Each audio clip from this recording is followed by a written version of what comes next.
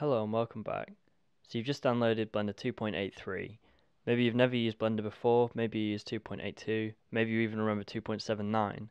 Regardless of your experience, here are a few things which I think you should set up as soon as you download the newest version. You'll start with this splash screen with a beautiful demonstration of what Blender can do courtesy of Ian Hubert, and you'll have a few options that you can choose. If you remember 2.79, you might want to use right click to select, but I think it's worth trying to get used to left click because most other programs use it. The spacebar function is up to you, although I find it depends on what kind of keyboard you're using as to which makes the most sense. If you use a full PC keyboard, then it makes less difference which one you choose, but if you're using a laptop with a function key, make sure you choose the function you most often use for the spacebar, or you'll have to press the function key every time you want to use it. The theme is completely down to personal preference. When you click Save, you'll get the second splash screen. This one will open every time you start Blender unless you turn it off in settings, but I find it really useful because I use Blender for different things. It lets you quickly start up a new project with different layouts for different things, like 2D animation, VFX, and video editing. Of course, you can set all these up manually, but I find it just speeds up getting into a new project.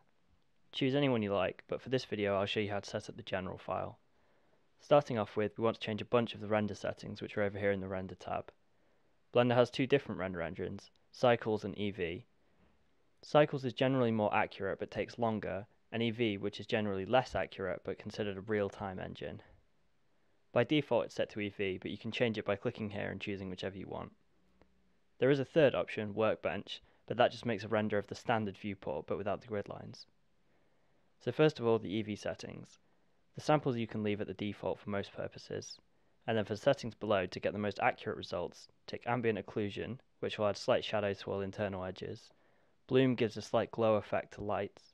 Screen space reflections allows light bounces off reflective surfaces, and then also check refraction, which will allow light to travel through transparent surfaces.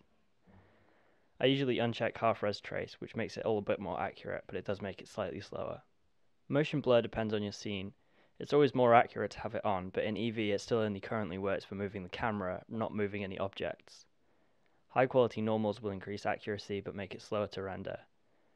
Under shadows, high bit depth will reduce banding at the cost of speed, and soft shadows should be left on to smooth any banding that does happen.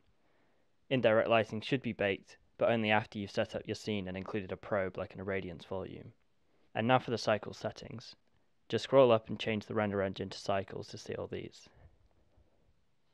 The samples are much more important for cycles, so you'll need to increase them based on your scene to reduce noise. However, the most exciting thing in my opinion that Blender 2.83 adds that 2.82 didn't have is adaptive sampling. This will give you more samples where they're needed to reduce noise, and less where they aren't needed for brighter smooth surfaces, for example. This will make your renders way faster and less noisy, so I would always leave this checked. Under light paths, you can uncheck reflective and refractive caustics if you rarely use transparent materials and want a little speed boost, but leave them checked if you want these nice glass refractions. The only performance setting I would change is the tile size, and this depends massively on whether you're using a CPU or GPU. Instead of guessing or using a table like this, which is quite old and inaccurate for a lot of cases, I'd use the add-on auto tile size.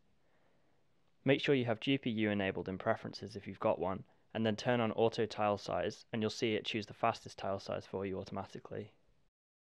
Under color management, you can choose high contrast if you want it to look a bit less washed out, but if you want to edit your render in another editor like Lightroom, it's much better to leave it as none.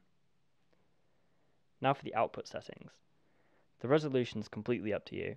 A higher resolution will look nicer, but it will also take longer, and bear in mind most monitors won't even be able to display higher than the default 1920 by 1080.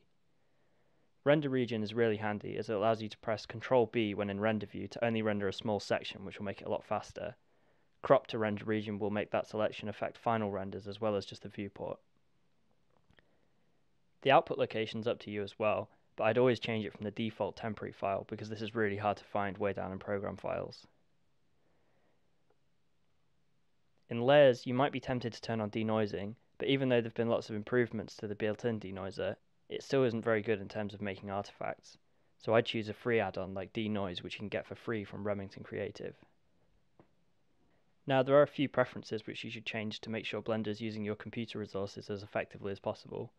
To open preferences, just go to Edit and then Preferences, and then go to System. Select CUDA.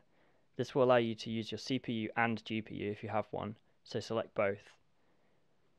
Now there are a few add-ons which I recommend having enabled, but this is just personal choice and depends on what you usually use Blender for.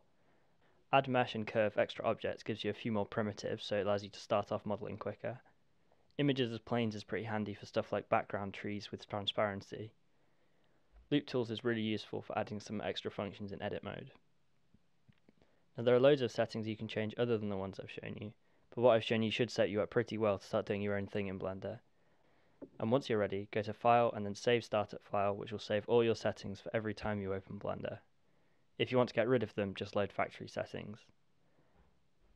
Hopefully this video has helped you off starting in Blender 2.83. If you've liked it, please consider sharing it with anyone else you think might find it useful. Thanks for watching.